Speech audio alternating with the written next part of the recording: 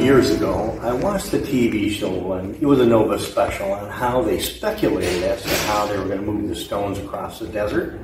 And what I'm going to show you is purely speculative too. They said they don't know how they did it to move the stones across the desert, but they did say that we do know that this is all they had to work with. And remember, they did not have pulleys, they didn't have wheels at all. Can you imagine putting pyramids together 4,000 years ago? They didn't even have the wheel. So right after that television show, what I did was an idea came to mind, and so I did a sketch of the idea, and then I put it away. The problem was when I worked on it, I couldn't figure out how to keep this from rolling backwards.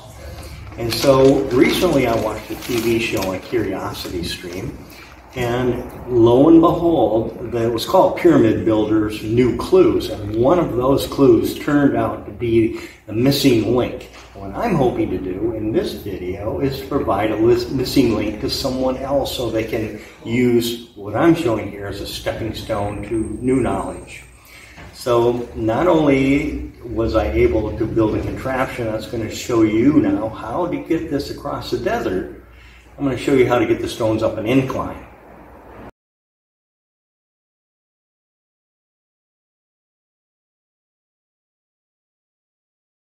To move the block across the desert, you need these items. You're going to need a spindle carriage, 2 of them, a deck or some kind of a track that you can go on top of, and you're going to need a rail, 3 of them, and each of these are 20 feet long.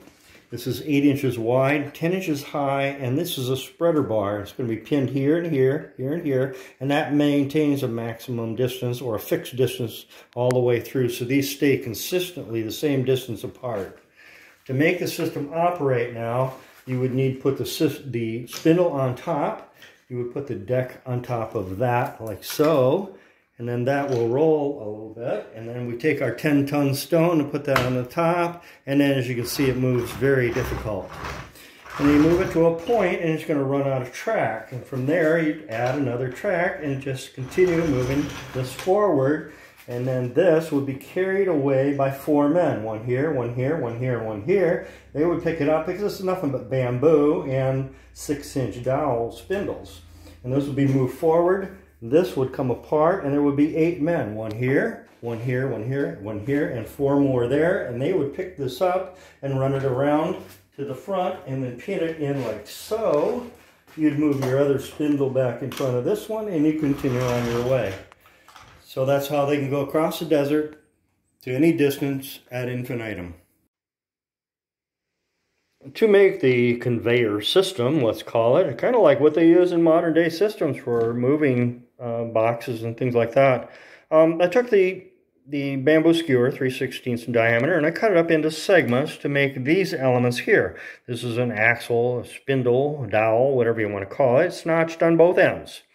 And that creates the axle aspect here. Now that's going to go in here. This is a spacer and a keeper. You see it's notched on both ends, so that fits right in between there. So I can just keep adding multiples of these elements to create a rolling platform that looks like this partway through. So I took this bamboo skewer that you find in a grocery store, and I put that top and bottom here to encapsulate all that together. So now you can see where I'm heading with this thing, and these are operating independently and they spin freely. So then what it ultimately will create is this type of mat system that you see here. This is the first one I did. And then this is going to ride on a track. It's lashed together, you see here, with hemp rope, let's call it. These are spindles that are supposed to be 6 inches in diameter. They roll freely. And they're the only things that touch the rail down here. The system overlaps the edges such that it could never go off track because it's always going to be held in place.